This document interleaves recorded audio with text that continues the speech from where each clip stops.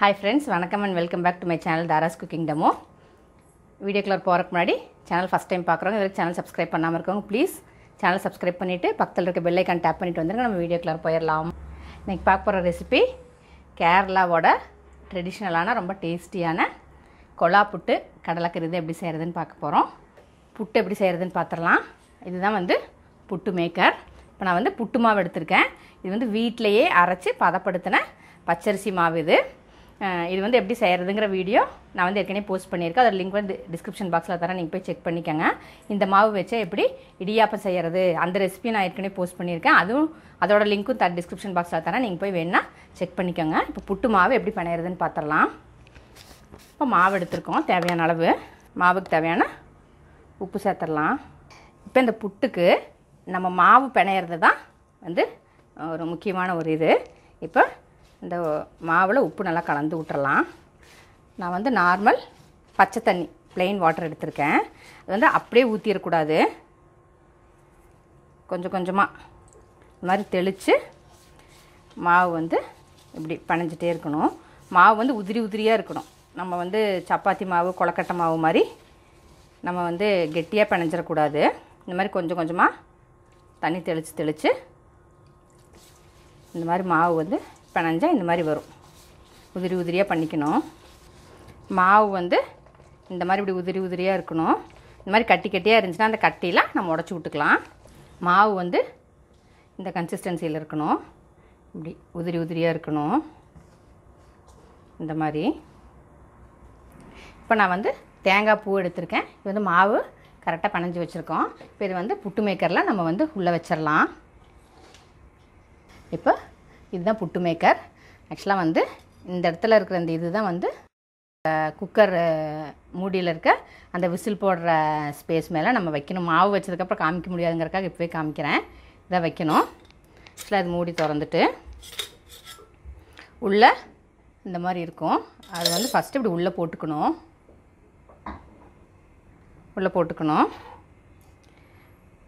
First இது வந்து லேயரா வைக்கணும். ஃபர்ஸ்ட் வந்து கொஞ்சம் தேங்காய் பூ உள்ள போட்டுக்கலாம். தேங்காய் பூ உள்ள போட்டாச்சு. அடுத்து நம்ம பனஞ்சு வச்சிருக்கிற மாவு வந்து உள்ள ஃபில் பண்ணிரலாம்.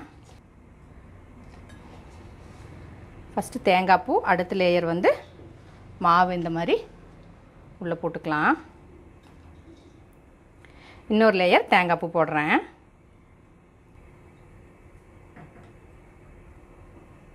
திருப்பி கொஞ்சம் மாவு உள்ள போட்டுக்கலாம்.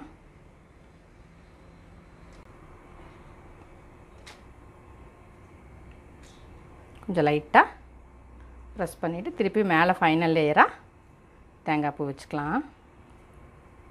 இப்போ நம்ம இந்த புட்டு குழாய் வந்து ஃபில் பண்ணிட்டோம். அது வேக வைக்கிறதுக்கு குக்கரில் ஃபஸ்ட்டு நான் வந்து தண்ணி வச்சு தண்ணி நல்லா சூடாயிருக்கு.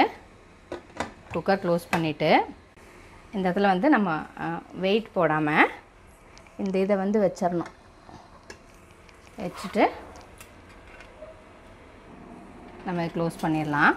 இந்த வழியாக ஸ்டீம் வந்து இது ஃபுல்லாக அப்படியே வந்து வெந்து இங்கே 3 ஹோல்ஸ் இருக்கும் இந்த மூடியில்.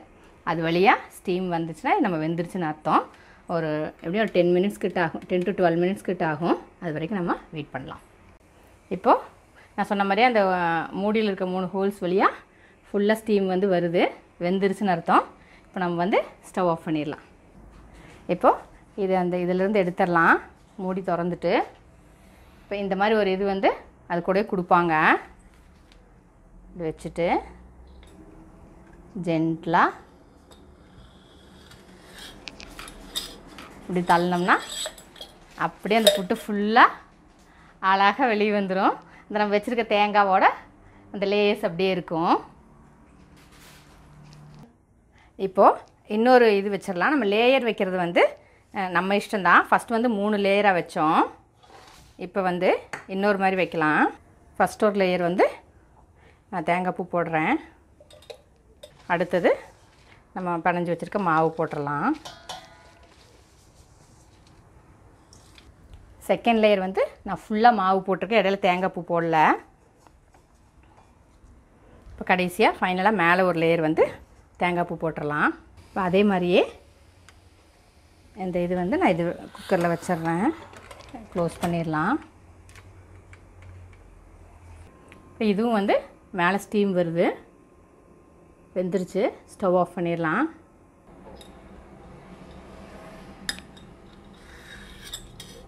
இப்போ கடலைக்கறிக்கு தேவையான இன்க்ரீடியன்ட்ஸ் பார்த்துடலாம். 1 கப்பு கொண்டக்கடலை 6 ஹவர்ஸ் கிட்ட ஊற வச்சுட்டு லைட்டாக உப்பு போட்டு ப்ரெஷர் குக் பண்ணி எடுத்து வச்சுருக்கேன். தாளிக்கிறதுக்கு 1 ஸ்பூன் சோம்பு எடுத்திருக்கேன், ஒரு பிரியாணி இலை, ஒரு சின்ன துண்டு பட்டை, 3 கிராம்பு, ஒரு ஏலக்காய் எடுத்திருக்கேன். ஒரு பெரிய வெங்காயம் நீள நீளமாக சாப் பண்ணியிருக்கேன், ஒரு சின்ன தக்காளி சாப் பண்ணியிருக்கேன், ஒரு சின்ன இஞ்சி எடுத்து ஃபைனாக சாப் பண்ணியிருக்கேன், ஒரு 4-5 பல்லு பூண்டு எடுத்திருக்கேன், ஒரு 2-3 பச்சை மிளகா, கொஞ்சம் கருவேப்பிலை சாப் பண்ணி வச்சுருக்கேன். கடலைக்கறி எப்படி தாளிக்கிறதுன்னு பார்த்துடலாம். பேன் வச்சு விட்டு தேங்காய் எண்ணெய் இருந்தால் ஒரு 2-3 ஸ்பூன் ஊற்றிக்கோங்க. என்கிட்ட இல்லாதனால நான் வந்து ரீஃபைண்ட் ஆயில் ஊற்றிருக்கேன். கேரளா டிஷ்ஷுங்கிறனால தேங்காய் எண்ணெய் ஊற்றுனீங்கன்னா டேஸ்ட்டு சூப்பராக இருக்கும். அதில் வந்து ஃபஸ்ட்டு பிரியாணி இலை போட்டுடலாம்.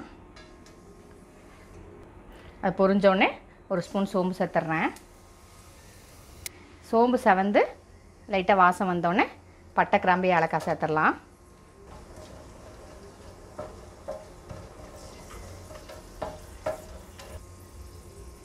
அது பொரிஞ்சோடனே கட் பண்ணி வச்சுருக்க வெங்காயம் சேர்த்துட்றேன்.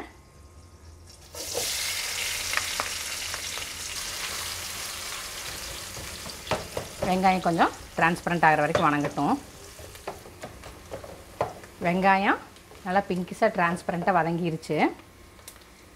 இப்போ அதில் கட் பண்ணி வச்சுக்கிற பூண்டு சேர்த்துட்றேன், இஞ்சி, பச்சை மிளகா, கருவேப்பிலை.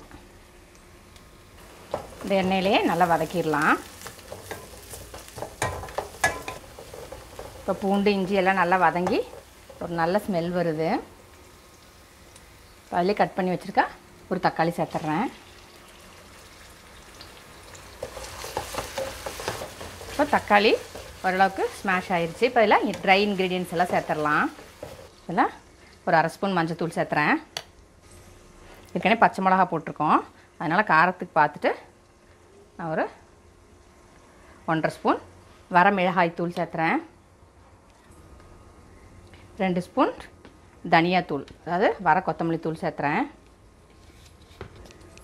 ஏற்கனவே சோம்பு தாளிக்கும் போது போட்டிருக்கேன், அதனால் சும்மா வாசத்துக்காக ஒரு 1/2 ஸ்பூன் சோம்பு தூள் மட்டும் சேர்த்துறேன். அந்த பொடியெல்லாம் இந்த எண்ணெயில் நல்லா மிக்ஸ் பண்ணி விட்டுறலாம். கொஞ்சம் ராஸ்மெல் போட்டோம். இப்போ பச்சை வாசம்லாம் நல்லா போயிடுச்சு, எண்ணெயும் பிரிஞ்சு வந்துருச்சு. இப்போ அதில் வேக வச்சுருக்க கொண்டக்கடலையை அந்த தண்ணியோடவே சேர்த்துறேன். நல்லா மிக்ஸ் பண்ணிவிட்டு டிஷ்ஷுக்கு தேவையான உப்பு சேர்த்துடலாம்.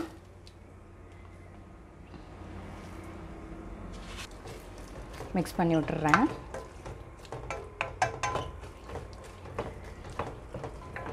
இப்போ தேவையான இன்க்ரீடியன்ஸ் எல்லாமே சேர்த்து அளவாக தண்ணியும் சேர்த்தியாச்சு.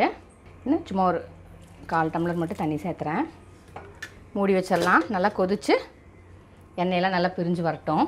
அதுக்கிடையில் அரை மூடி தேங்காய் மட்டும் நான் ஃபைன் பேஸ்ட்டாக அரைச்சி எடுத்துகிட்டு வந்துக்கிறேன். கேரளா டிஷ்ஷுக்கு தேங்காய் இல்லைன்னா இப்படி.